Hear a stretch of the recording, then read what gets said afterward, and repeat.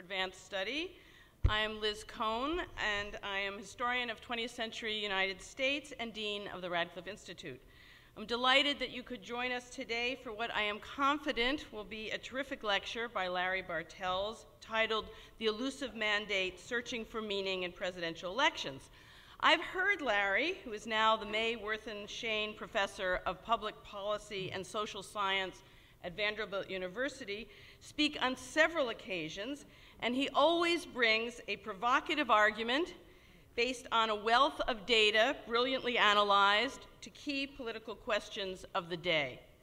As we step back and search for meaning in the recent election results, I personally look forward to Larry's insights into the deeper significance of what happened on November 6th. Though elusive mandate suggests we may be embarking on a rather challenging mission. This fall also saw a frenzy of activity, not only at the Radcliffe Institute, but in American society more broadly, as the nation went through its latest round of our civic ritual of presidential voting. This time, the punditry seemed at fever pitch, with both sides feeling that more was at stake than usual. In this match that was declared to be between the 1 and the 99%, the 47 and the rest, Obama caretakers and leavers, fiscal cliff dwellers and dreaders, gift givers and takers, or however one chose to characterize the sides this year. Now that the outcome has been decided and the journalists have moved on to other pressing stories, the election belongs to the scholars. First to political scientists like Larry Bartels, and then eventually to my tribe, the historians. Today's lecture, then, is a good way to launch this next stage of deeper analysis. Larry Bartels has spent the last 3 decades considering what makes American voters tick, and reminding us that often the answer is not what we have assumed. I would like now to turn the podium over to my colleague Rob Sampson, who will introduce Larry Bartels. Rob is the Director of Social Sciences in Academic Ventures program at the Radcliffe Institute and the Henry Ford II Professor of Social Sciences in the Sociology Department in Harvard's Faculty of Arts and Sciences. Rob is also the Director of the Boston Area Research Initiative, what we in-house here call BARI, a program sponsored by the Radcliffe Institute in collaboration with the Rappaport Institute for Greater Boston and the City of Boston. This initiative is committed to strengthening research and teaching collaborations between the city and local colleges and universities, connecting scholars and their students, policymakers, and civic leaders around undertakings that improve the quality of scholarship for urban researchers and the quality of life for city residents. Rob's own work has made major contributions to our understanding of crime and deviance, the life course, neighborhood effects, and the social organization of cities, most notably in his recent book, Great American City, Chicago and the Enduring Neighborhood Effect. Rob. Thanks, Liz. It's a great pleasure for me as director of the Social Sciences program here at Radcliffe to introduce a little bit formally Larry Bartels. I think it's really wonderful timing, as Liz alluded to. A mere 3 weeks after the presidential election, what could be more appropriate than hearing from one of America's leading experts on electoral politics, public opinion, and the role of citizens in the policymaking process? Who better to clear away the underbrush of punditry and contradictory analyses that we've heard so much of? And what does an electoral mandate really mean anyway? We shall soon find out, but first a little background. Larry is currently a professor of political science and the Shane Chair of Public Policy and Social Science at Vanderbilt, which he recently joined just last year after teaching for some 20 years at Princeton University. And he began his career teaching in the political science department at University of Rochester. Larry received his PhD in political science from the University of California at Berkeley in 1983. He was awarded the BA magna cum laude with distinction in political scientist from a college down the road in New Haven, Yale, and even as a sociologist, I know that the political science department at Yale is really foundational to the study of government and politics. Larry's scholarly work focuses on American democracy, including public opinion, electoral politics, public policy, and representation. He's currently working on a book on democratic accountability, a study of the political attitudes and behavior of wealthy Americans. I'm curious to find out the results of that at some point. And a cross-national investigation of political responses to the Great Recession, another timely topic, among other projects. His most recent book, Unequal Democracy, was cited by Barack Obama on the campaign trail in 2008 and appeared on David Leonhardt's list of economic books of the year in the New York Times. It also won the Gladys Kammerer Award for the year's best book on U.S. national policy. Other books include Campaign Reform, Insights and Evidence, edited with Lynn Vavrek, University of Michigan Press, Presidential Primaries and the Dynamics of Public Choice, published by Princeton University Press. There are numerous and well-cited journal articles. I will just pass over those. They're too numerous to elucidate here. I just want to also note, however, that Larry has received many awards and wide recognition. Just a sampling. He has served as Vice President of the American Political Science Association, President of its Political Methodology section, Chair of the Board of Overseers of the American National Election Studies, and Founding Director of the Center for the Study of Democratic Politics at Princeton's Woodrow Wilson School. He's a member of the American Academy of Arts and Sciences, American Academy of Political and Social Science, and just recently was inducted into the National Academy of Sciences. So without further ado, I'd like to welcome up to the podium Larry Bartels to deliver the Dean's annual Social Science Lecture. Thank you for that. It's a real honor to be here. I'm grateful to everyone at the Radcliffe Institute for their hospitality. My favorite moment so far in the day came at lunchtime. One of the students who joined me for lunch asked what lessons I had drawn from the recent election. And after thinking for a moment, I said I couldn't think of any. So I hope that will dispense immediately with the idea that this is going to be a talk about the election that you've already heard a lot about and thought about. I want to emphasize the plural here, searching for meaning in presidential elections. And so what I really propose to do is to give you a kind of interim report on a career spent thinking about the American electoral process and what it means rather than about a particular election. And so I hope we can dispense quickly both with the idea that the 2012 election provided anyone with an impressive mandate, or for that matter, even with a slim mandate, and go on to talk about what I think is more interesting, which is the elusive mandate. There's a sampling here of announcements by various figures in the press, ranging from the more partisan to the more mainstream, all of which suggest that Obama's re-election didn't amount to a mandate in any meaningful sense. I think I agree in one way or another with all of that, but what's more interesting is to think more basically about the idea of mandates themselves and what it would mean to have a mandate. So here's just a recent bit from The Economist, convoluted prose of a sort that's relatively uncommon in The Economist, but I think suits the complexity of the ideas here. Mandates aren't quite myths, but neither are they readily identifiable entities about which we can make confident assertions. The mandate is in the eye of the beholder. So when journalists and politicians weigh in on the subject, they are really psychoanalyzing the electorate writ large. So what I want to do is a bit of psychoanalyzing of the electorate writ large, but not with the idea of stipulating that there is a mandate of one kind or another for somebody or other as a result of this or any other election, but rather to try and suggest to you that the whole idea is so elusive as perhaps to be unhelpful.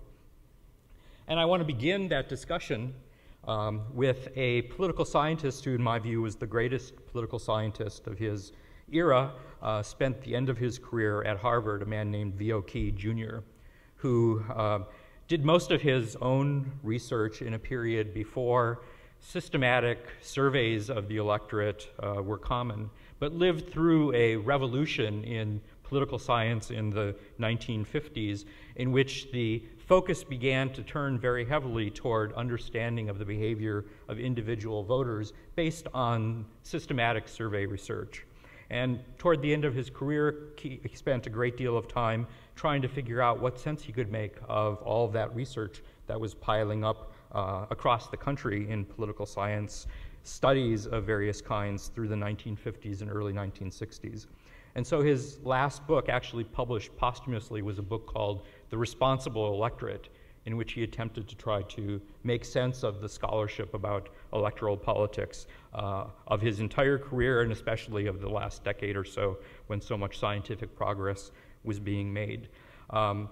Much of this book consists only of tables of data analysis with brief notes that he had written to himself, trying to explain how he was going to interpret the evidence or what points he wanted these tables to make.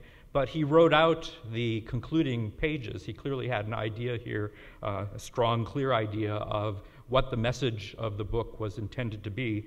And indeed, it's that message, I think, that has been most influential about this book, rather than the actual analysis that he presented or was working on presenting at the time that he died.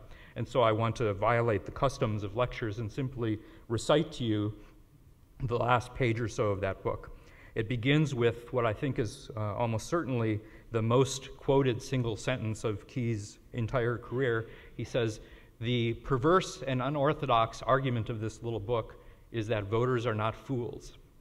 And then he goes on to say, "To be sure, many individual voters act in odd ways indeed, yet in the large, the electorate behaves about as rationally and responsibly as we should expect, given the clarity of the alternatives presented to it and the character of the information available to it." In American presidential campaigns of recent decades, the portrait of the American electorate that develops from the data is not one of an electorate straitjacketed by social determinants or moved by subconscious urges triggered by devilishly skillful propagandists. It is rather one of an electorate moved by concerns about central and relevant questions of public policy, of governmental performance, and of executive personality. Now, what I want to do is to spend, I wanted to read one more bit of this. This is the last bit of the book. Propositions so uncompromisingly stated inevitably represent overstatements. Yet, to the extent that they can be shown to resemble the reality, they are propositions of basic importance for both the theory and the practice of democracy.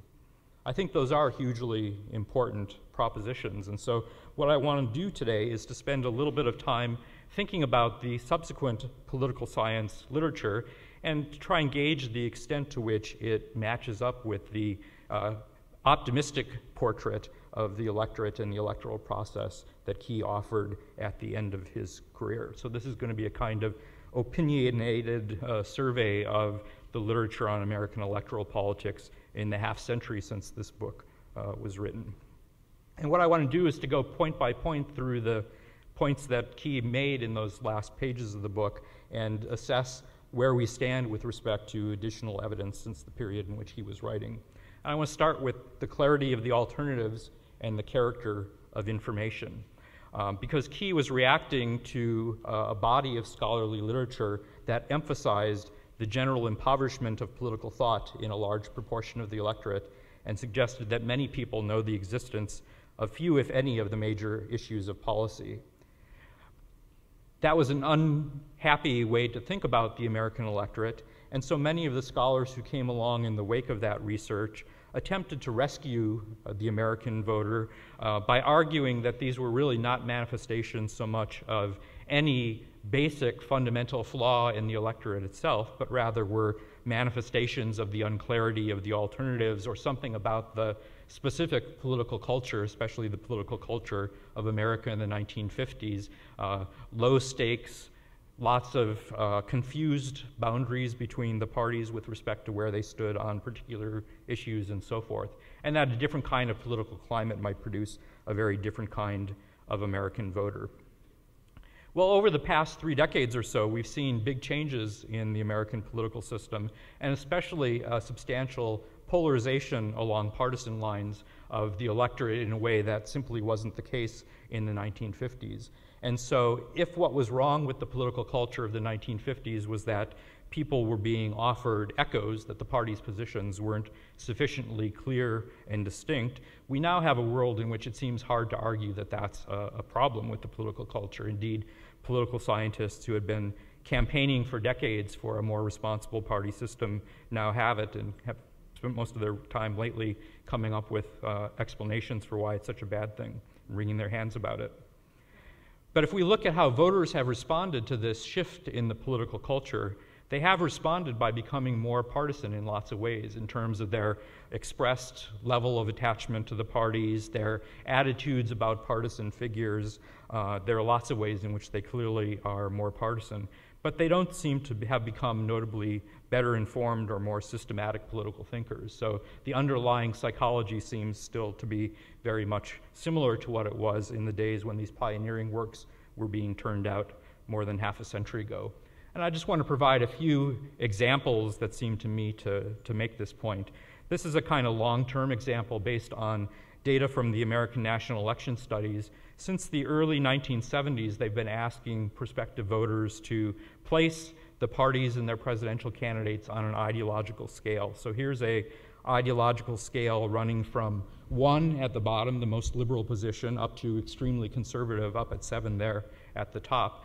And what I'm showing you is just the average placements of the Democratic and Republican presidential candidates in each election from 1972 through 2008. In some ways, the placement makes sense, right? The Democrats are always on the liberal side of the midpoint line. The Republicans are always on the conservative side of the midpoint line. But what seems most striking to me is how little variation there is across this series of elections in the way ordinary Americans saw the presidential candidates. They noticed certainly that George McGovern in 1972 was more liberal than most subsequent Democrats have been, or at least they perceived him that way. But if you look at the rest of the Democratic candidates through this period, there seems to be very little variation in how the electorate saw them. And even more so on the Republican side, we go from Richard Nixon to Gerald Ford, to Ronald Reagan, to George H.W. Bush, to Bob Dole, to George W. Bush, to John McCain. And from the voters' point of view, they're all essentially identical, in spite of everything that you, well-informed political observers, know about the really important differences among those different candidates with respect to their ideologies and their policy positions. Very little of that seems to have filtered down to the voters. And this whole process of partisan polarization, at least insofar as it involves ideology and the ideological separation of the parties that scholars have emphasized at the elite level, there's really no evidence at all of perceived ideological polarization here. We don't see the Republican candidates drifting sharply upward as most elite observations about the political system would suggest. Here's another example that has to do with people's information about significant policy changes that have actually occurred. This is a question that was asked in a survey last spring. Do you think the tax burden on middle-class Americans has increased or decreased since Barack Obama became president? About 40% of the public said that it hadn't changed. Another 40% or so said that it had increased a little or a lot, and a minority said that it had decreased, which of course is the correct answer. So here's a president who's actually made a difference in people's lives in terms of changing the levels of taxes that they were paying, and for the vast majority of them, it seems to have escaped their attention. Here's the most momentous policy proposal that was actually passed by the House of Representatives in the last Congress and played an important role in the current campaign, especially when Paul Ryan was picked as the Republican vice presidential candidate. Under the budget proposed by Paul Ryan, federal spending on everything other than Medicare and Social Security would decline over the next 20 years, and then people were offered these 4 different descriptions of what the basic budgetary reality of American government is today and what it would look like if the plan that was passed by the House of Representatives actually took effect. The range of responses to that question was kind of all over the board. The modal response suggested that 22% of GDP was being spent on government programs other than Medicare and Social Security, and that would fall to 14.5%. In another version of this survey, I offered people the option of saying they don't know. As you can see, a lot of them were eager to take that option. But the proportions for the other 4 options were roughly similar to what they had been previously. And of course, the least selected option was the one that was actually correct. So the vast majority of people, if they're forced to guess that the American government is a great deal larger than it actually is, and underestimated the extent to which the Ryan budget would decimate government spending if it was actually implemented. And if we turn our focus from the electorate as a whole to the set of people who are actually on the fence, I'm sure you've heard a lot in the current campaign about how small the pool of undecided voters was through the course of the whole year. So here's a survey that focused on the 5% of the electorate that actually continued in the summer of 2012 to say that they were undecided about which candidate they would vote for. And you can see that most of those people didn't know that the Republicans controlled the House of Representatives. So they're trying to process arguments about what's gone on in American politics over the last couple of years and the extent to which the president has or hasn't succeeded in passing the policies that he's talked about without knowing that the opposition party controls one of the 2 chambers of Congress. Well, all of that sounds bad from the point of view of thinking about the competence of the electorate, but political scientists in the last 20 years or so have come up with a more optimistic story that doesn't deny but largely evades the implications of those kinds of pieces of evidence about how little ordinary voters seem to know about politics by stressing the idea of heuristics or gut rationality or information shortcuts. Different scholars have different ideas about how to label this. But the basic idea is that people can use these shortcuts of one kind or another to make sensible decisions about politics, even if they don't know the details like which party controls Congress or what the Ryan budget would do. The point here about Hispanic voters and eating the tamale is based on one of the most famous early examples of this kind of argument. Sam Popkin, in a book called The Reasoning Voter, referred to an episode when Gerald Ford was running against Ronald Reagan in the Republican presidential primaries in 1976, campaigning in Texas, and somebody handed him a tamale. He tried to eat it without shucking it. And Popkin's point was that this was a signal that Hispanic voters could pick up on and make some judgment about whether Ford was likely to be their guy or not without knowing a lot about the details of his policy positions. But I've always found that example kind of perplexing because it's not at all clear to me whether they would have been correct to assume on the basis of Ford's familiarity with tamales that he would or wouldn't be a better president than Ronald Reagan with respect to satisfying whatever the substantive political interests of these Hispanic voters are. And so I think scholars have much too often gone from observing that people are using some kind of shortcut in making political decisions to assuming that somehow that's getting them closer to the right answer than they would otherwise be. Now, it's difficult to figure out what the effects of these kinds of psychological processes are, but insofar as we're able to figure out the extent to which people do succeed in voting as if they were fully informed on the basis of these kinds of shortcuts, perhaps not surprisingly, the evidence suggests that they don't, that some of these cues and heuristics can turn out to be helpful to some people in some circumstances, but that there's a real gulf between how people actually vote and how they would vote if they were fully informed using a variety of different methods for trying to assess how they would in fact behave if they were better informed than they are. So I think this argument, although it's appealing on its face, probably doesn't get us as far as we'd like to think in terms of overcoming the problems of low information. The other part of the argument that is often made in this tradition is one that Key alluded to just in passing in one of those passages that I read to you. He referred to the electorate in the large. And this is a point that subsequent scholars have seized upon, The basic idea actually is a very old one. It goes back to Condorcet in the 18th century, who pointed out that if a lot of people are independently making decisions, even if they're making the decisions with a lot of error, adding up their decisions could produce a collective outcome that was much more likely to be reliable and correct, even though the individual decisions had a lot of error in them. That's a really elegant, I think, argument, but the problem with it is it only works if these individual errors are in fact independent.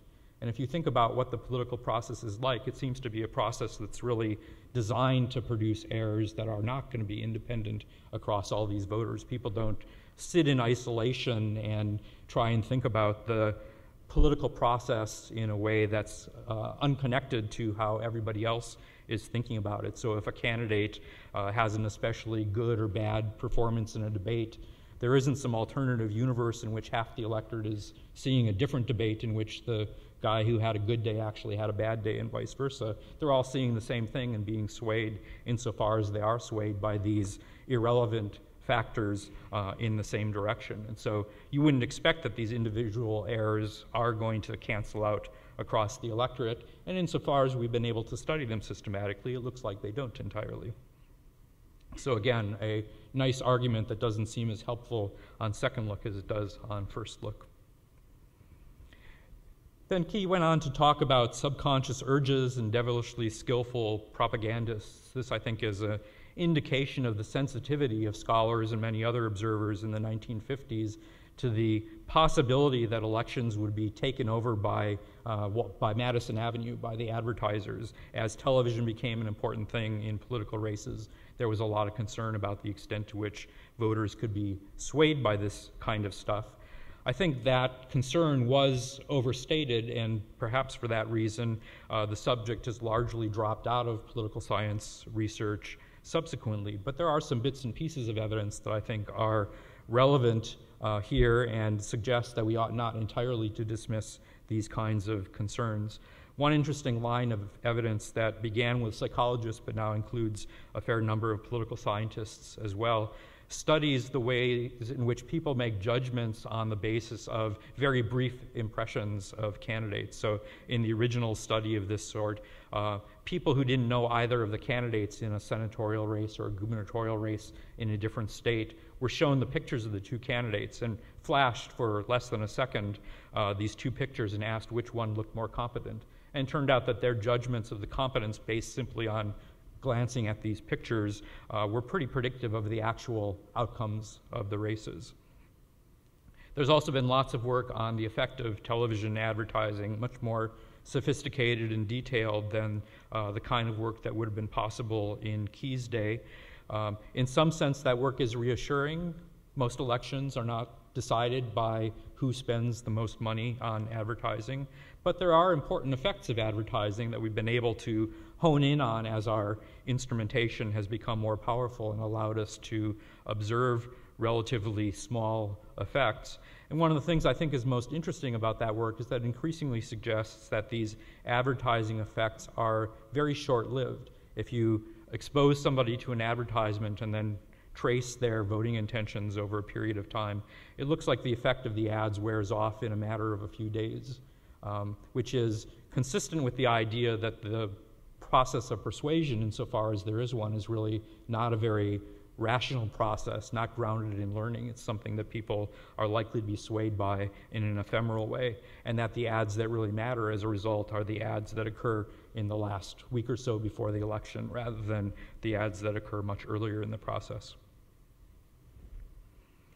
Finally, Key emphasized a lot the fact that voters were voting on the basis of what he called central and relevant questions of public policy. And indeed, much of his own analysis in the book amounted to finding out that people who had some particular view about public policy cast a vote that was consistent with that view. And much of the subsequent political science literature has been of that same flavor. We ask people what they think about all kinds of policy issues, and then we correlate those issue positions or preferences with their vote intentions or their vote behavior and find out that there's a strong correlation.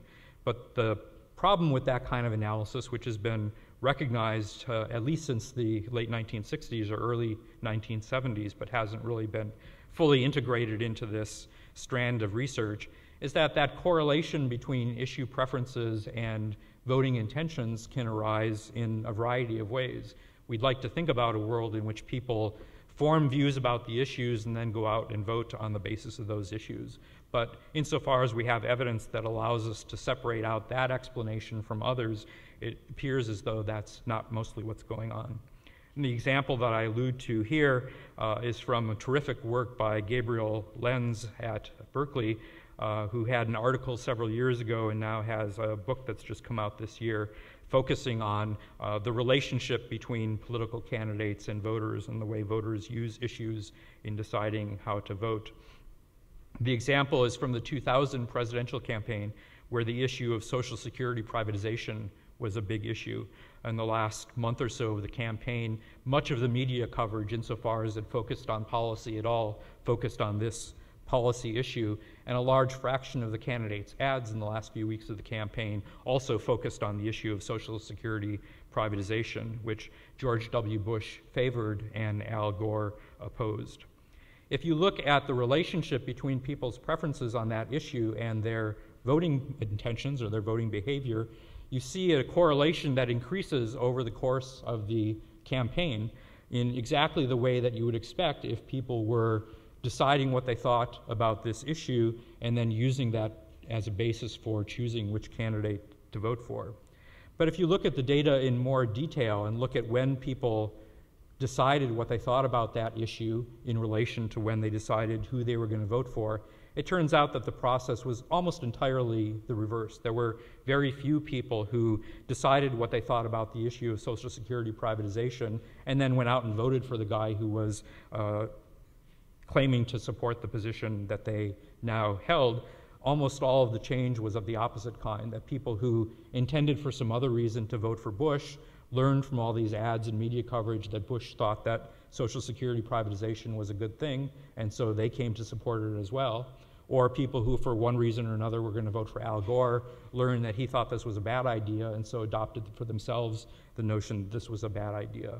So you might think that that's a good thing, that people now have this additional argument to bolster the decision that they were already going to make, but it really doesn't look as though they were voting on the basis of their views about this policy issue. And I think much the same argument holds for most other policy issues. Finally, Key's emphasis on governmental performance and executive personality. This is one where there's been a huge amount of additional work in the time since he wrote, and I think most of that work reinforces his idea that governmental performance is an extremely important factor in determining how people are going to vote. They're swayed by their perceptions of economic and social conditions under the incumbent administration, and I think elections can be interpreted in significant part as referenda on the executive performance of the incumbent government.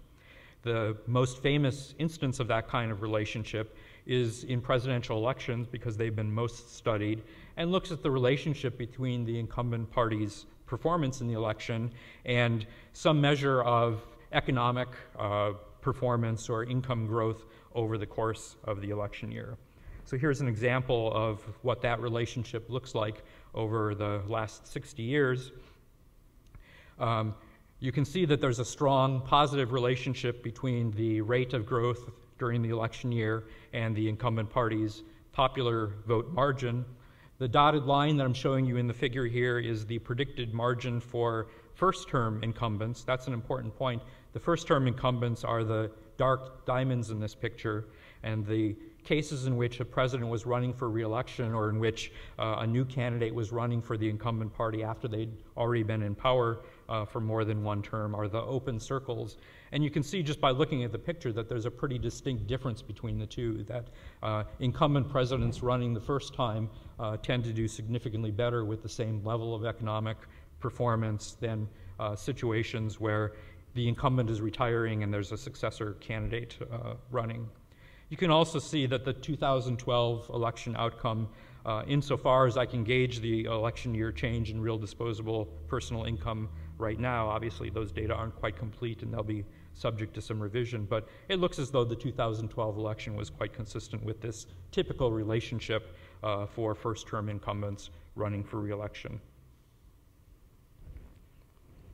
Now, this pattern of what has been called retrospective voting seems to render political ignorance rather less troubling because it supposes that people are voting not on the basis of what they think about Social Security privatization or the Ryan budget plan, but rather simply based on their judgment about how things are going. And as Mo Fiorina wrote in his influential book about this a few decades ago now, even uninformed citizens typically have one comparatively hard bit of data. They know what life has been like during the incumbent's administration. And so if what elections are about is translating this judgment about how things are going under the incumbent administration into a vote, then that's something that we might think that people can do pretty well without being deeply informed about the details of public policy. But I want to suggest that retrospective voting is actually a good deal harder than it might seem, or than Fiorina's little quote would suggest it is. And there are really three kinds of complications that I want to point to briefly here. The first is that these perceptions of national conditions that voters are using to make their judgments turn out to be seriously skewed in a variety of ways, most obviously by partisan biases, but also by other kinds of biases and folk wisdoms that make it hard for voters to gauge how well things actually are going under the incumbent party. Secondly, that voters are what I'll call myopically focused on current conditions and mostly forget or ignore what happened in the past. And third, that voters have a lot of difficulty sensibly attributing political responsibility. Obviously, if things are bad for reasons that have nothing to do with the incumbent's performance, it doesn't make much sense to hold the incumbent responsible for that. Or similarly, if things are going well for reasons that don't have to do with the incumbent's performance. So just briefly a bit about each of those three. Here's an example of the kinds of misperceptions that we observe in people's assessments of how things are going. This is a question asked in 1988 after 8 years of Ronald Reagan's presidency. A pretty simple factual question: has inflation increased or decreased during the time that Reagan has been president? The truth was that the inflation rate had gone from 13.5% to 4%. So you might think that this is something that a discerning citizen would have noticed. But in fact, most strong Democrats said that inflation had increased during the time that Reagan was president. Now you might think that that's a kind of absent-mindedness, but in fact, if you look at people's levels of political information, it turns out that these kinds of partisan biases in perceptions of basic objective facts about how things are in the world are actually, they tend to be strongest among the people who are generally best informed about politics, rather than the people who are not paying attention. And so the implication here is that paying a lot of attention to the political process, at least in the environment that we're in right now, mostly consists of learning the talking points on your side of the partisan divide and coming to see the world in the way that the pundits on your side and the politicians on your side would like you to see them. This isn't true just of Democrats. Of course, it's true of Republicans as well.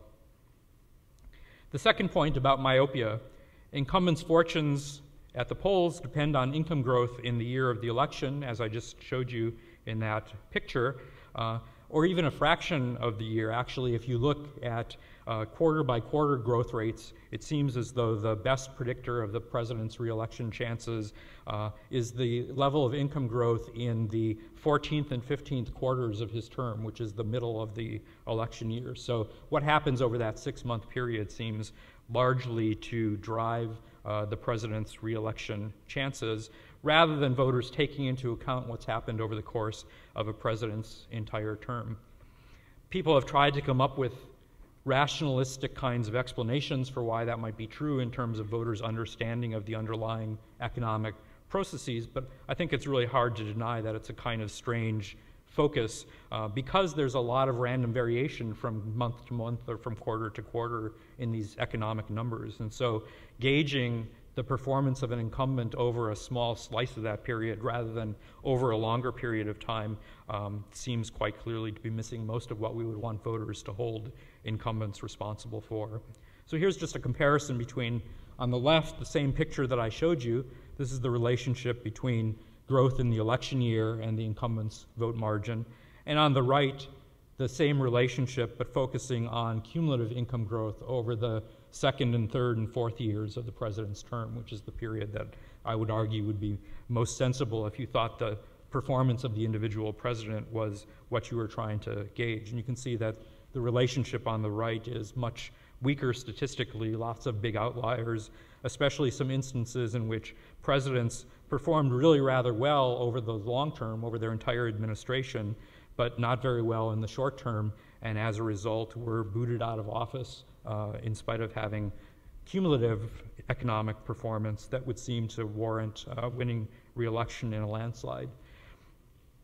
Maybe by chance, maybe by not, it happens that all of those cases in which incumbent parties were booted despite good long-term cumulative economic performance were instances of Democrats losing to Republicans. And so it turns out that if you simply imagine a counterfactual in which voters weighed equally the incumbent party's growth rate performance over 3 years rather than just 1 year, we would have had 3 fewer Republican presidents than we've actually had in the post-war period.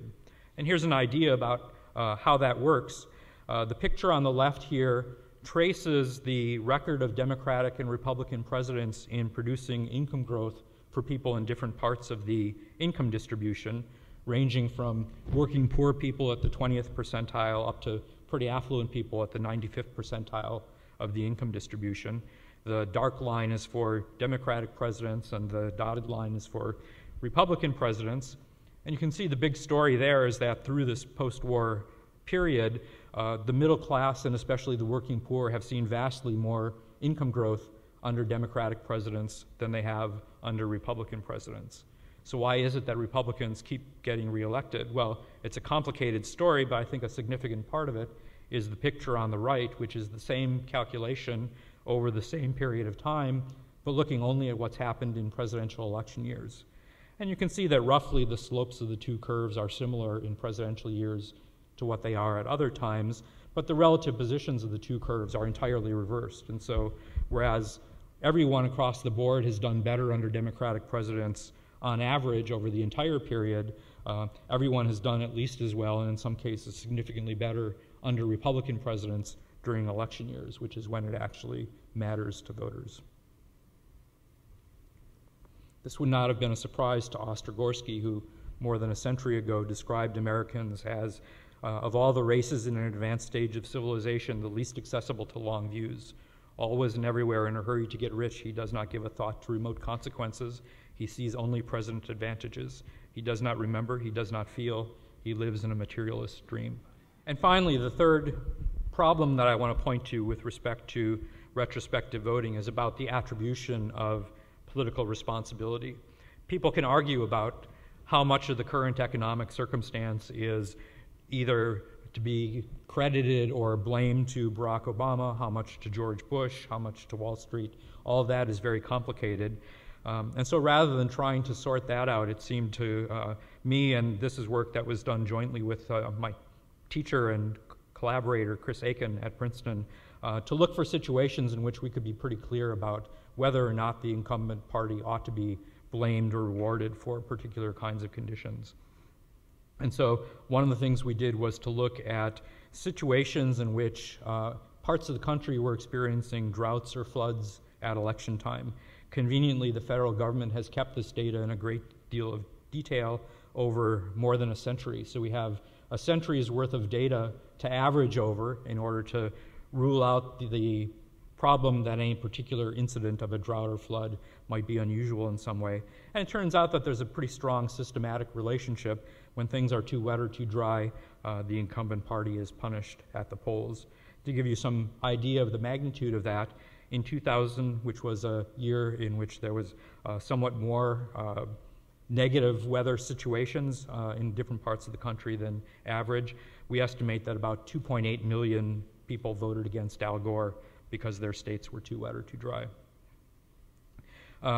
Another interesting instance is shark attacks off the coast of New Jersey in 1916. When Chris first visited for a year in Princeton, he got interested in this. This was the basis of the Jaws story, which was written by an author who lived in Princeton. But all of these shark attacks actually did happen Conveniently for us as social scientists, just a few months before the 1916 presidential election, in a state which was the home state of the incumbent president, Woodrow Wilson.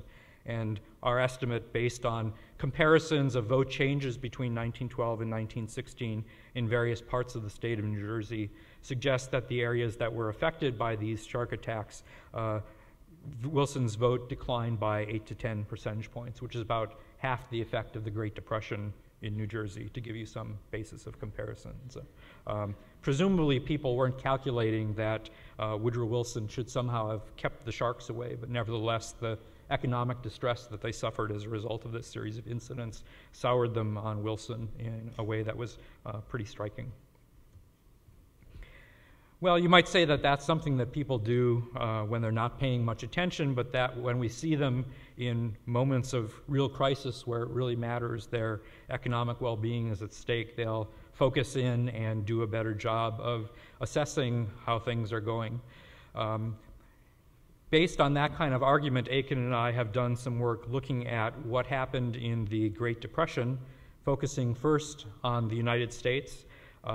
In the midst of the Great Depression, FDR was reelected in a landslide in 1936. Almost invariably, scholars have attributed that to the endorsement by the electorate of New Deal policies. Our view is that there's rather little evidence, actually, that it was Roosevelt's policies directly that mattered. There was no evident ideological sea change in the electorate in the 1930s. Mostly what happened was that people voted in the same way that they seemed to vote at other times, that is to say, rewarding the incumbent if things were going well and punishing the incumbent if things were going badly at the time of the election. I emphasize at the time of the election because even in these circumstances, people seemed not to pay any attention at all to economic records of the Roosevelt administration in 1934 or 1935. He presided over, I think it was about a 15% increase in economic output during those 2 years. As best we can tell by analyzing the data, got no credit at all at the polls in 1936. But he did get credit at the polls for election year income change in 1936.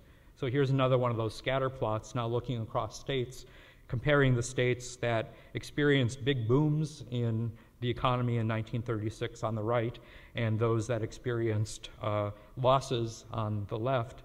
The magnitudes of the changes here are vastly larger than in contemporary elections, which makes it easier to see the effect that's going on, which is that Roosevelt is mostly gaining votes between 1932 and 1936 in the places where the economy is growing and losing votes in the places where the economy is shrinking. And so what seems to have been going on is really much more a referendum on the short-term performance of the economy than any kind of ideological sea change. And if we look at what happened in other parts of the world during the Depression, you get a similar kind of picture, which is to say no real consistency in terms of ideological movement, but lots of punishing of incumbents when things were going badly and lots of rewarding of incumbents when things started to look up. So you can point to places where voters elected liberals, places where they replaced liberals with conservatives, places where they elected nationalists, places where they replaced liberals with conservatives and then with socialists. If you compare the adjacent prairie provinces of Saskatchewan and Alberta, you have one in which they elected a socialist and another in which they threw out the socialists who were already in power and replaced them with a wacky radio preacher. So the basic pattern here seems to be that any alternative is likely to be acceptable to voters in situations when times are tough, more or less regardless of the ideology that they're propounding to get out of the crisis. And in many of these cases, as the country did grow out of the crisis over the course of the 1930s, the party that happened to be in power when things improved remained in power and had at least a rough majority of the electorate for decades afterwards. So these kinds of effects, I think, can often be quite long-lasting. And of course, in Germany, we have a situation where all the mainstream parties were discredited by a prolonged period of economic distress, and the voters gravitated toward the polls, toward the communists and the Nazis. The Nazis won substantial popular support, and not long after, the democratic process ended. Okay, well, I want to say a little bit about what I think is the most impressive successor to the Responsible Electorate thesis in contemporary political science, which is a book that was published a decade ago now by Robert Erickson and Michael McCune and James Stimson, called The Macro Polity. This is a really ambitious and impressive piece of work in which they underline 2 points that I think are quite strongly contradictory to the line that I've been taking here. One is to underline the extraordinary sophistication of the collective electorate, and the other is to talk about the strong evidence that policies of national elites respond directly to small changes in public opinion. So on one hand, we have a sophisticated electorate, and on the other hand, we have politicians who are really sensitive and attuned to shifts in public opinion and respond with policy changes. I think their analysis is unconvincing in a couple of important respects. First, with respect to election outcomes.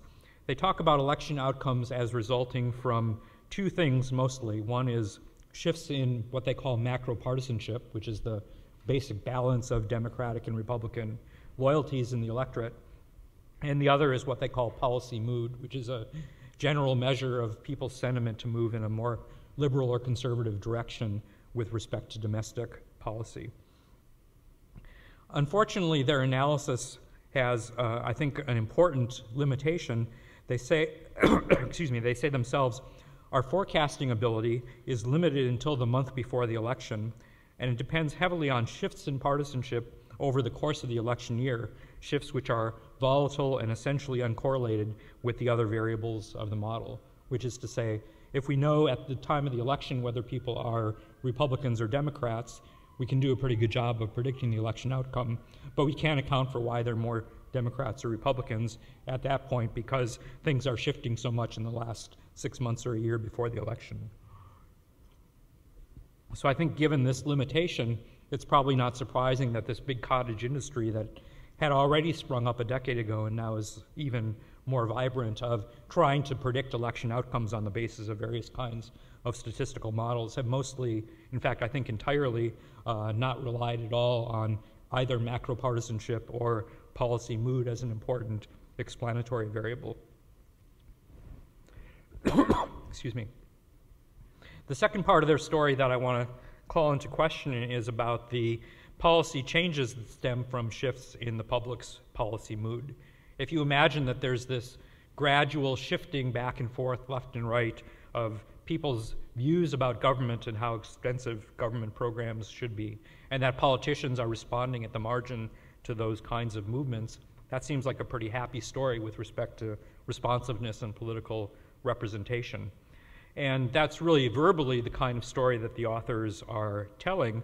But if you look at the magnitudes of the effects that they're actually estimating in their analyses, it turns out that the policy effect of moving from the most conservative mood of the past half century to the most liberal mood of the past half century, the direct effect of that shift in public opinion, is a good deal smaller than the effect of simply shifting from a typical Democrat to a typical Republican or vice versa.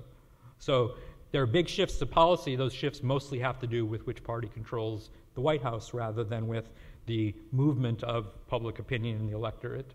And so if election outcomes are being determined mostly by these idiosyncratic factors rather than by the policy views of the public, that's probably not such good news. Here's a similar kind of summary picture of the relationship between constituency opinion and policy choices now by members of the US Senate. Again, we're looking at constituency opinion in different states running from the most liberal on the left to the most conservative on the right, and the general liberal or conservative behavior of senators running from the most liberal at the bottom to the most conservative at the top. And you can see from the summary lines that I've drawn in here that there's a positive relationship between the two. So senators from more liberal states tend to behave in a more liberal way. Senators from more conservative states tend to behave in a more conservative way. But that difference, moving, say, from the most conservative state in the country on the right to the most liberal state in the country on the left, that expected change in the behavior of a senator is a good deal smaller than the difference that you'd expect in the behavior of a Democrat and a Republican representing constituents with similar ideological views. And in fact, in the period when these data were gathered in the late 1980s and early 1990s, there were a fair number of instances in which a single state had elected both a Democrat and a Republican. So they were representing exactly the same constituents, but behaving in vastly different ways. Again, I think underlining the significance of elections in terms of determining which person gets to sit in the seat and make the decisions, but also the limitations of elections in terms of directly representing public opinion as it would be summarized in a survey. So election outcomes have very significant and systematic policy consequences, but I'm forced to conclude that those election outcomes themselves are largely random, shaped much more by short-term income growth and other idiosyncratic factors than by what Key referred to as relevant questions of public policy, of governmental performance, and of executive personality. So, why have elections at all? One reason, I think, is that these largely random outcomes still provide some incentive for incumbents to do what they can at the margin to make voters better off, since that improves their chances of being reelected. Make voters better off has to be understood in the context that I put it, which is to say stuff that voters actually grasp that happens in the temporal proximity of the election. But there's something to be said for that, certainly. The tendency of voters to hold incumbents to higher standards the longer they've been in power. This harks back to the point I made about that first scatter plot picture in which the predicted line was for incumbents running for re-election the first time. I pointed out that the longer the incumbent party has been in power, the higher a standard they have to meet in order to have a good chance of being reelected. I think that's, from the point of view of the process writ large, probably a convenient pattern. People get tired of the incumbent party after a while and are itchy to replace them. And as a result, it's very hard for one party to retain power over a long period of time, and thus less likely that they're going to get so entrenched in office that the entire competitive process of electoral politics is stymied in some important way. I think it's the case since the Civil War, there's only been one instance in American history in which a party won 3 successive presidential elections by as much as 10 percentage points. That was in the 1920s. And then the next decade, of course, turned sharply to the Democrats. So it's relatively common to have situations in which the partisan balance is more or less even, in which there's a fair amount of rotation of the parties in power. And of course, I haven't mentioned it here, but maybe the most important reason to have elections is that it provides a useful convention for making decisions about who's going to wield power at any particular time. Even when we have very messy electoral processes, as we did in 2000, people get over it pretty quickly and agree on which side is going to get to sit in the White House and make policy decisions. And certainly from the point of view of peace and tranquility, that's an important plus for the system that we have. But I want to emphasize that it's a kind of useful convention, like everyone deciding to drive on the right side of the road, rather than a mandate from on high, from the people speaking with the voice of God. Propositions so uncompromisingly stated inevitably represent overstatements, yet to the extent that they can be shown to resemble the reality, they are propositions of basic importance for both the theory and the practice of democracy. Thank you. Thank you, wonderful talk. I'm Sarah Rodman. I'm a master's in liberal arts degree candidate. My question was, you were talking about wet and dry years, and we had a very wet week before the election this year, yet Obama won. Would you care to comment on that? I'm sure one of the things that political scientists will be trying to sort out in the months and years to come is whether the hurricane had any discernible impact on the election outcome. I think it's very difficult to tell. I think it's possible that it helped Obama. I'd have to see some systematic analysis to be convinced that that was the case. But remember, the point that I'm making is about circumstances on average rather than in a particular instance. And it is certainly the case that people are sensitive to the impressions that are formed about the quality of the response to a disaster as well as the disaster itself. And I think, generally speaking, people seem to give the president and the administration pretty high marks for their response to the hurricane. And so that part of it may have been helpful, even though the underlying condition itself was a negative from the point of view of the president's reelection chances. Of course, in the longer term, the kinds of natural disasters that we're measuring in this analysis over the last century are better represented by the drought that affected most of the Midwest in this year over much of the course of the year. And so there again, it may be possible to do some analysis that would tease out whether those drought conditions had any impact on the election outcome or not. I don't know for sure that they did, but the historical record would suggest that they probably were harmful to the president's chances. Hi, Jane Mansbridge. I teach at the Kennedy School. So this is was a terrific talk, and you've convinced us that democracy is the worst kind of government, except for all the others. And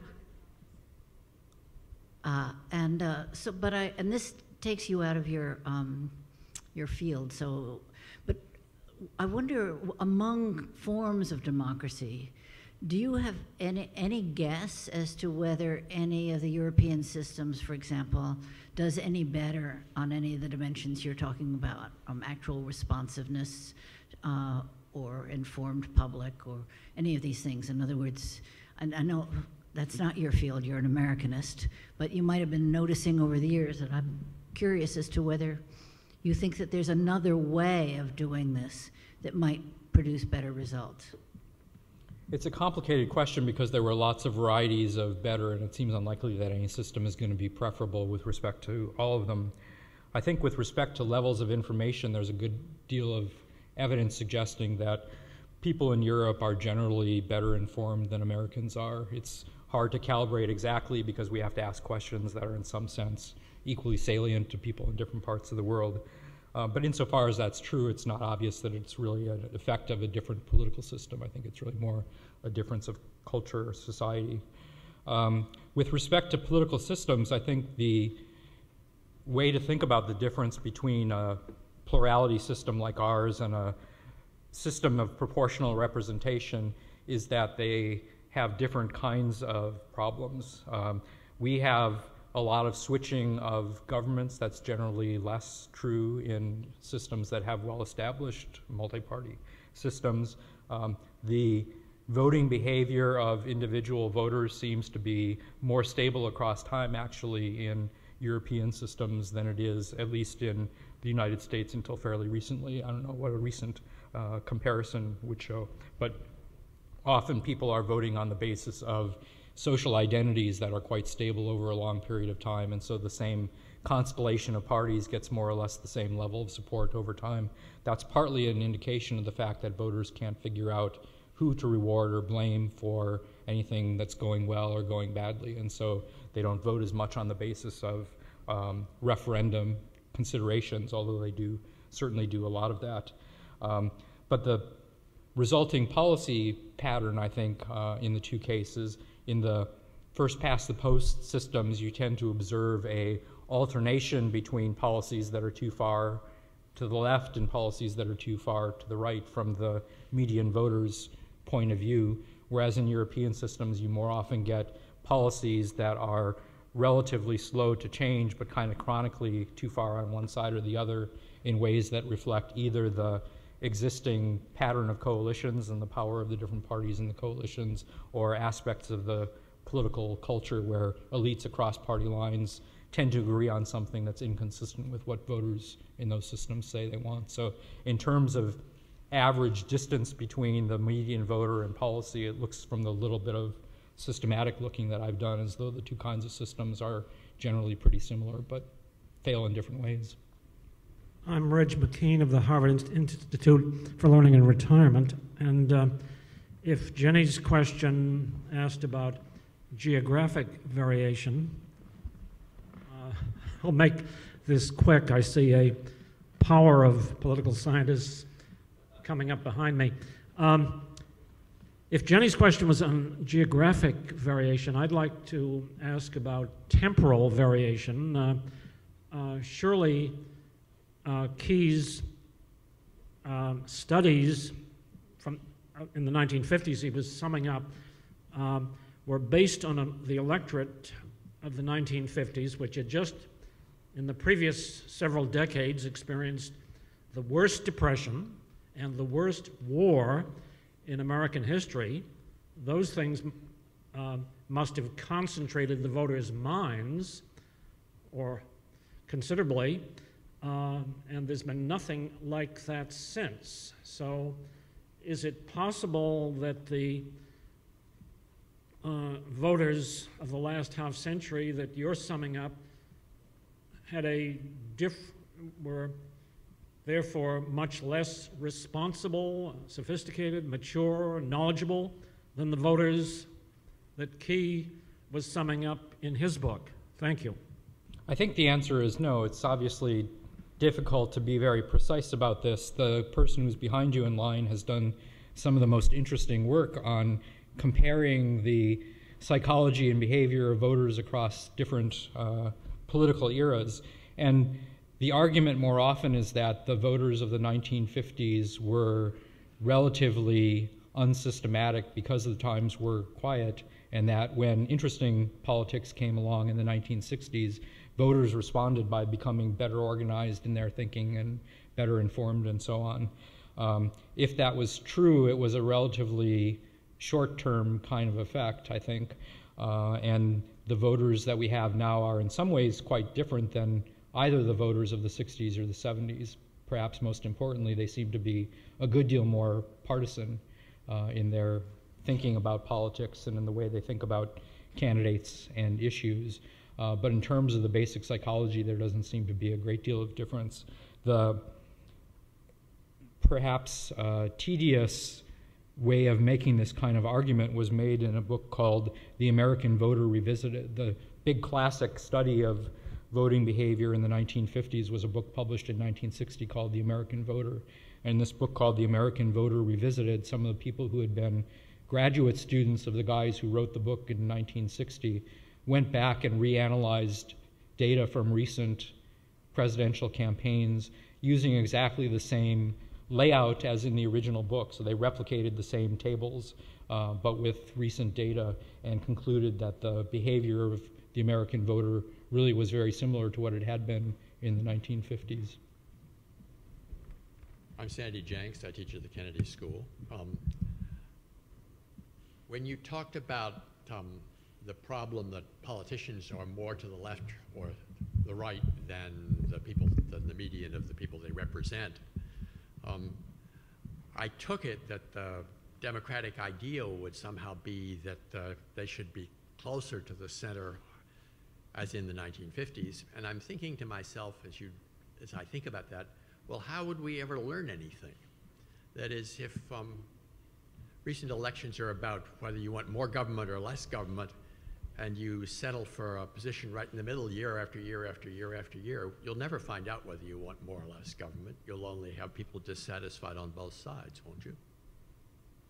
I think that argument works better for some kinds of issues than others. In situations where it's possible to A, experiment, and maybe more unlikely, B, actually discern what the impact of the experiment was, you might imagine that we could learn significantly from experimentation in policy. It's not obvious to me that that would imply wholesale shifts to the left or wholesale shifts to the right. Maybe you'd want experimentation with respect to specific policies and then some analysis of whether or not they had worked by some standards that people across the spectrum could agree on. I think there's some, but relatively little of that. And of course, with respect to policies that are much harder to reverse, I think it's harder to make the argument that we want to try something and see how it goes. Professor Verba. You can call me Sid. I teach or taught in the government department at Harvard for a number of years, recently retired, and feel about the American political system sort of as Jenny does, that it's pretty bad, but it's at least better than most other possibilities, but nevertheless worry very much about the nature of our electoral system and where it's moving. And your analysis is gripping in terms of how thorough it is, in terms of the problems one finds in the American public. But at the end, you talked about the elites and what they do. And I was thinking that one of the problems is that whenever one thinks about what you could do about the American public, it's very hard to figure out what it is. You talk about having better civic education. It takes a long time and it doesn't seem to work. You talk about people talk about the media, but they're only getting worse. And so one thinks about, could one do anything about the elites, who obviously are playing part of this game? So I had the following question. One of the things that you could do, personally, would it be good if the elites didn't read your book? I don't think there's anything in here that elites are going to be shocked by. I think people who are successful politicians over long periods of time basically come to workable understandings about how the electorate is. I think if this does turn out to be a book and if people read it, it might scrape some of the sheen off of their talk about what the result of elections mean. I think that probably on average would be a good thing rather than a bad thing, although I'm not entirely sure. But I agree with you that the way elites behave is an important part of this story. Much of my argument is that they're less harnessed to the engine of public opinion than we would like to think, and so that raises the stakes for understanding what they do and why they do it. And I think there have been important shifts in elite political culture that are complex, and I know less about them than many of the people in this room probably, but I would summarize them by saying that many of the conventional restraints on elite behavior that were well accepted more or less across the board half a century ago have eroded in one way or another, and that elites now feel more freedom to accomplish whatever they can accomplish in support of their ideological goals in ways that they probably would have considered to be beyond the pale 50 years ago. But I think it's also worth noting that the benchmark baseline period here of 50 years ago is one that's comfortable to political scientists of a certain age, but really pretty uncharacteristic of American history more generally. If we think about the natural way politics should work as being the middle of the 20th century, we're probably obscuring the fact that the politics we have now is a good deal more similar to what we had in much of the 19th century, for example. Hello, I'm Paul Peterson. I teach in the government department as well. And I ask my students to read the textbook that I write with Morris Fiorina, so I feel it's incumbent upon me to say a word or two on his behalf. I do think that you have done a very superb job of restating and bringing up to date the thesis that was advanced in the American Voter back in the 1950s. And I do think you've addressed one of the central issues in the study of American politics and American government. Just how does a democracy work? How does it function? And I think the major response to the position you've outlined so effectively is the retrospective voting position. And so focusing in on that specifically, your argument against it is that voters are myopic and only look at the last 6 months or maybe the last year. And you presented some regression lines to suggest that that's more important than the performance over the entire term. But the number of observations that one has is very limited. We mainly work with data since 1945. And so the error term in all of these models is fairly large. And you really don't quite know what might happen if you found that that entire term was a disaster except for the last 3 weeks or the last 3 months. But you sort of suspect that it probably wouldn't work. So I'm just wondering whether or not, or to put it very precisely,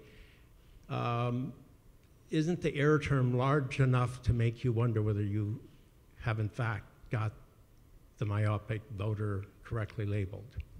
Well, there's certainly a lot of uncertainty in these kinds of analyses given the limitations of the data. That particular point, I think, it comes out so strongly from the data that it's statistically significant by all the usual standards. So I think that one is probably not one that's likely to be overturned. And there are instances that come pretty close to the circumstance that you described. Maybe the most impressive one is Ronald Reagan's re-election. We think of Reagan as having been an economically successful president. He was mostly successful in presiding over a lot of economic growth during 1984. In fact, there was more economic growth in 1984 than there was in the first 3 years of his administration, and almost as much growth in 1984 as there was in his entire second term. And so the idea that he was an economically successful president, I think, largely rests on the fact that people's impressions were so strongly shaped by what went on in 1984 and by the specific character of the 1984 campaign that he ran, which had lots of good music and Morning in America, and really helped to solidify the idea that he somehow was responsible for the economic recovery that the country had experienced. But more generally, if you imagine that the pattern was that voters were voting on the basis of how things had gone over the last 3 years rather than the last 6 months, it's not obvious to me that that would be a substantially happier story, because obviously there are a lot of things that account for performance over a 3-year period as well that are outside the president's control. And so this simple-minded kind of rule, I think, is likely to work better the longer the period you apply it to, but even at its best, it's likely to make a lot of type 1 and type 2 errors. And from the point of view of political accountability, I think the important implication of that is not just that voters sometimes get it wrong, but that the closer the election outcome is to a random event, the less incentive there is for incumbents to do whatever they can do to make people better off. Obviously, if their actions at the margin are going to be swamped by shark attacks and droughts and short-term economic fluctuations, there's less incentive for them to trade off whatever their ideological hopes and wishes are against the kinds of policies that might actually make some substantial, identifiable difference in people's lives. Hi, I'm Miara Levinson. I'm an associate professor at the Graduate School of Education here. And I have a sort of two-part question that combines the concerns of Professor Verba and Professor Mansbridge. I'm curious, thinking comparatively, so Professor Mansbridge brought up, say, other countries, but one could also think more locally, and whether, say, voters demonstrate that they are more knowledgeable about representatives, governors, city councilors, et cetera. And if so, then I was thinking about, with Professor Verbas, all right, so what are the implications of your argument? What should we do? And one possibility, I'm curious if there is data showing that voters are more informed, more knowledgeable, and better able to vote in their interests at the more local level, that then made me think, well, then maybe that's an argument actually for increased federalism, for reducing the power of the national government and bringing democracy back closer to home. And or if there is not data in that regard, or if we just don't know, I was thinking, so my field is civic education. I've been promoting civic education for a long time, and it made me think, well, there's this split between those advocating increased civic knowledge and those advocating skills and action civics. And so one possibility is we really need to fight the knowledge fight. The other possibility is say, it doesn't matter how hard you fight the knowledge fight, civic knowledge just isn't going to permeate the voter. And so then it really is screw knowledge and really start focusing on getting young people and citizens involved in other forms of engagement, or besides voting, in addition to voting, again, back sort of to local things, thinking about knowledge. So when I was thinking about the implications of your argument, I was wondering, is there data supporting either reducing the power of the federal government because people know more locally, and or trying any kinds of interventions with citizens, either to get them to know more or get them involved more where they actually know something already? I think the factual answer to the first part of the question is that it's exactly the reverse, that people seem to know a lot less about local politics than they do about national politics. I think that's partly probably a relatively recent phenomenon that reflects mobility and the erosion of the local media and their resources to be able to keep people informed about what's going on with respect to local politics. But I think it's also part of this broader problem that ordinary people, unlike the people in this room, have lots of other concerns that are much more important and pressing to them than politics is. They're distracted by lots of other things. And so insofar as national politics is a big deal, at least every 4 years, it penetrates some into their consciousness, but for most people it's not a day-to-day kind of thing. The broader reaction I have to your question, though, I guess, is that I'm not convinced that increasing the voters' level of information, somehow figuring out how to dose them with more facts, is really going to be the solution to this problem. Early in my career, I spent a great deal of time writing about political interests and thinking about how we could somehow impute preferences to people that would reflect how they would behave if they were better informed than they actually were, and wrote a long, never published piece about this. And the reason that I lost faith in it has largely to do with this pattern of findings that I tried to describe to you, that what increased attention to politics and information about politics mostly seems to measure is the extent to which people have absorbed the political arguments on their own side of the spectrum. And so you see, on one hand, people better able to talk about the issues that distinguish the candidates and stuff like that, but on the other hand, to be susceptible to these massive misperceptions about basic facts about the world because they're inconvenient for the people on their side. Frank Dobbin, pardon me, sociology. Part of the story you told is about the dysfunctionality of the current system, and it seems to be based on the idea that people are not voting their actual political preferences. They see somebody and they like the way they look and they vote for that person. Or they choose a person and then they change their political attitudes to be in conformity with the person's political attitudes. But you could think about the political system as doing something different, as producing a leader that people can get behind and can feel good about. And certainly if you look at people being interviewed on television about their opinions about the candidates, a lot of what you hear is warmth or a feeling that this person will lead us in the right direction. And if you think about the last election, what happened was one of the candidates didn't really take any political positions. That is, Romney refused to take political positions, even when pressed, on lots of different issues. He wouldn't say how he was going to close the budget gap. He wouldn't really say how he felt about abortion. He changed or he took no opinion at all. And he lost, but he did really well for somebody who didn't take any opinions at all. So why would you think it would be a disadvantage to not take opinions? Well, I mean, if how we're thinking about it is you take an opinion and then you draw the people who hold that opinion to you, yeah, well, obviously it wasn't much of a disadvantage. But it certainly isn't in keeping with our view that people hold political views prior to making choices of candidates, and then they go to the person who best reflects their views. So I wonder if we should be thinking about the political system as more variegated and as people's preferences as, in some cases, oriented to issues, but in many cases, especially for the people in the middle of the electorate, as oriented to leadership and personality. I think there is some of that. Okay, I think it's more leadership than personality in the sense that these observable, plausibly relevant measures of how the country is going, or at least of people's perceptions of how the country is going, seems to matter more than the personal assessments of individual politicians, which are themselves strongly colored by partisanship and by the state of the economy, whether the president is presiding over good times or bad times. So I think personality is a factor, but a relatively modest factor in and of itself. But certainly there's a range of things that people are voting on, as you suggest, which makes it much harder to come to any general conclusion about what the meaning of the election would be.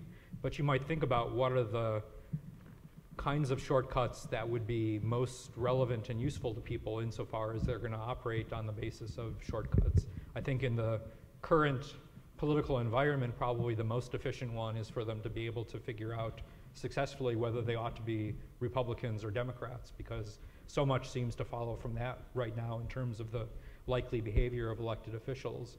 We certainly see people voting a lot on the basis of partisanship. So if they have the right party identification, that's probably a sign that they're doing pretty well. But we don't really know what the basis of their party identification ought to be in some Platonic sense, and so it's hard to know how to evaluate that. The one other thing I would say is you were talking about the extent to which favorable impressions of the politicians then can be a resource for them to govern effectively after the election. One of the pessimistic footnotes of this literature on increasing partisan polarization, increasing dispersion in the partisan attitudes of people across the spectrum is that the shifts seem mostly to have been not in terms of people coming to feel more enthusiastic about their own party and its candidates, but rather to feel even less enthusiastic about the other party and its candidates. So much of the increasing divergence has come on the downside rather than on the upside. My name is Marilise, and prior to the Radcliffe Institute, I am a Radcliffe alumna. I don't have the credential of some of the previous questioners, but I am an American voter. I'm curious, given our two-party system, it's understandable that most of your analysis related to Democrats and Republicans, and you just talked in your last answer about identifying with one or the other. But we've had years during those same periods of candidates like John Anderson and Ross Perot and Ralph Nader, and I'm wondering what relevance their campaigns had on the American electorate and the results of your studies.